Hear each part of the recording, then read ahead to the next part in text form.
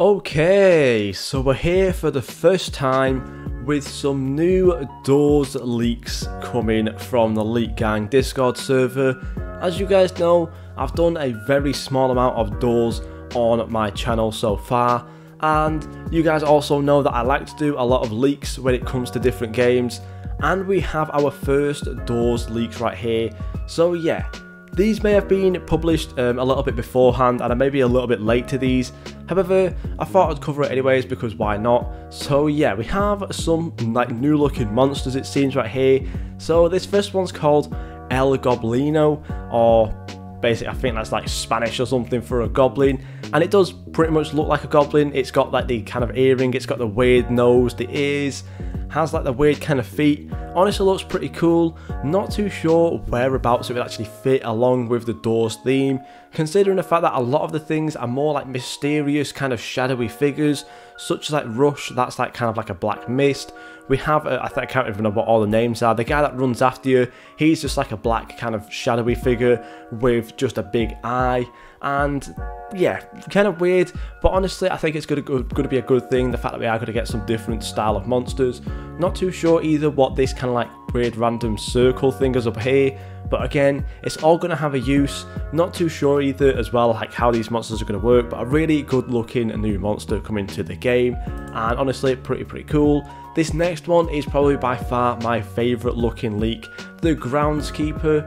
Really cool looking guy. I think this fits in with a lot of the other monsters and the whole theme of doors so far, with all like the mysterious kind of shadowy figures. Very mysterious guy.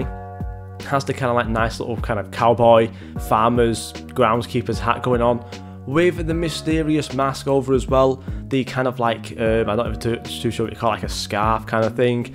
Really cool looking thing. The arms look absolutely insane. They're either going to be some sort of like bones with like all sorts of things twisting around it, or they're going to be some sort of like metal poles. Really cool looking, and as well this thing's going to have a scythe, which is going to look very scary indeed. So honestly, very cool looking leak, and this is probably by far my favourite looking one so far. Next up, we have just a horse. Not too sure where a horse is going to fit in. Maybe it's going to be a monster, maybe it's going to be some sort of new feature, I'm not too sure. But honestly, really bizarre, really random. Maybe it'll be something else like similar to Rush, and just kind of like, you know, going up and down the corridors. You have to listen out for it. Obviously there's going to be a floor 2 update sometime soon, not too sure when though, there's no release date for it right now, but maybe this will be the new form of Rush on the floor 2 update, which would be pretty cool. And honestly just really random, it's just a horse basically.